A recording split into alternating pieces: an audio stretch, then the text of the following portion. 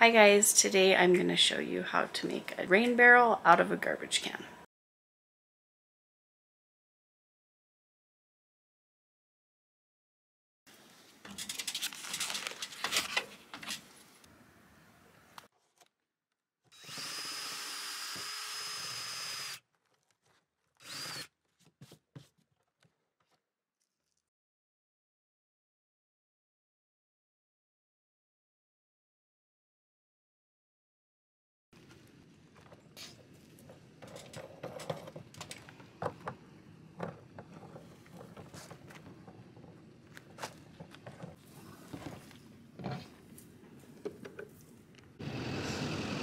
I think we're going to set the drip barrel here.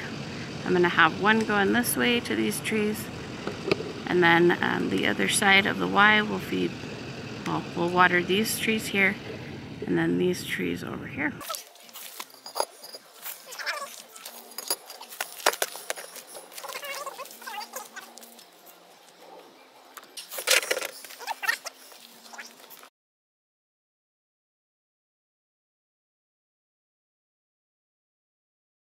So we got that all set up. The water's working great. It's got plenty of gravity pushing that water out pretty hard, so I think it'll work and it will go through all the drip tubing that we're going to be setting up.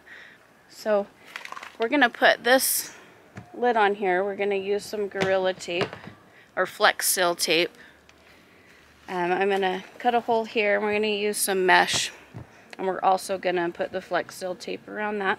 That way some water can get in this, but this is mainly for us to pour the 5-gallon jugs of water in this, just so that we can make sure that all these quakies are going to make it. So we'll just keep doing that until it gets cool enough to where we don't have to worry about that. And the quakies will get big enough, probably maybe a year, hopefully, to where we won't have to keep doing this. So during the winter we won't have to, because obviously there will be some water. So I pulled that 1/4-inch drip tubing, and I've got it lined all along this whole ridge with all these trees. I'm just going to let it lay out for a minute because it's super curly and I need it to flatten out. It just needs to sit in the sun. This rain barrel I've got linked below. I'll also have every single thing that I use linked in that. I think that'll help a lot. That would have helped me a lot to figure out how to set this up. So yeah. So we just ordered Starlink, and before we had no service at all. There's no way we could call or text or anything. And now we've got the Starlink hooked up and it works amazing. Facebook, we can see our comments, we can get on our email, our Google Sheets, everything. So we're super excited about that. Okay, so I'm gonna turn this on. Sorry, it's a little loud. We have the generator running because it's so hot, but as soon as I put this on, I'll show you. Hopefully you can see. It opens up, and then when I turn it off, it closes. So I'm going to turn that on, and we're going to run the system, make sure that the water comes through and everything works, and then I'm going to put it to 30 minutes. The little irrigation things that I put in are 1 gallon per hour. I'm going to do 30 minutes, so I'm going to do a ½ gallon every hour. I'm going to do it every 3 days because they seem pretty wet. The trees seem pretty wet from watering yesterday.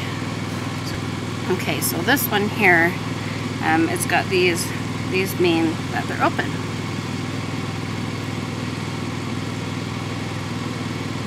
Okay.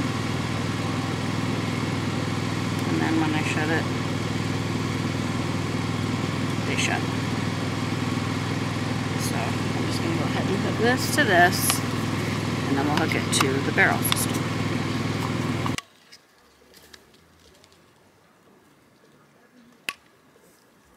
And then stick them in.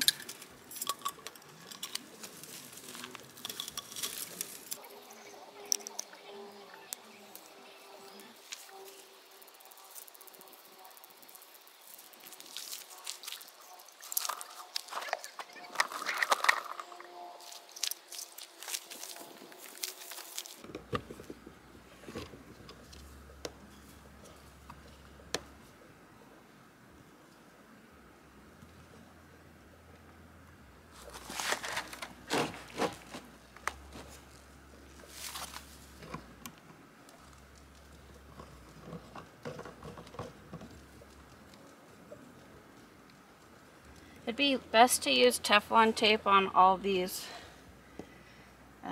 but I don't have it with me right now. But if I need to go back and put it on later, I can.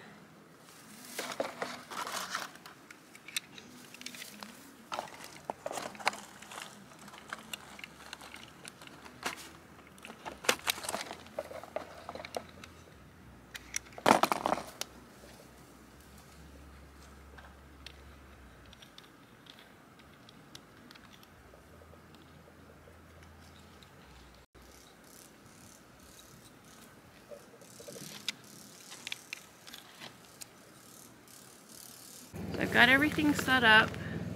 I've got it going 2 ways, and I've got a bunch of lawn stakes to hold them all in. Got it going that way, got it going that way, got it going clear over to those other trees back there. And we're gonna go ahead and open these up and see how it works. So these are both open. This is already on.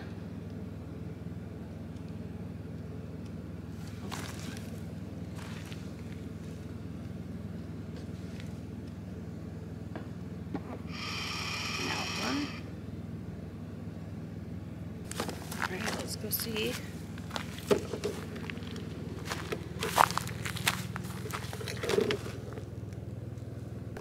See that water?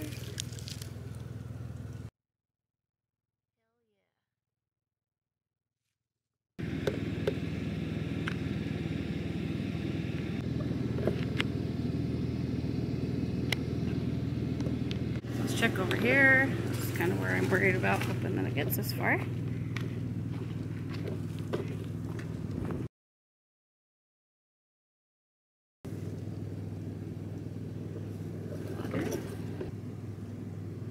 No water.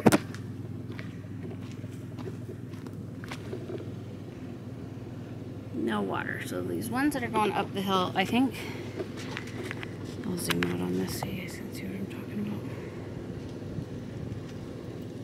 about. I need to run this cord, this tubing the other way because we're going downhill. So I'm going to come bring this way and go around down there. That should help that problem. And I'm going to do the same thing over there with the one over in the corner that also wasn't working because it was up on the top of the hill. So other than that, I think we're good.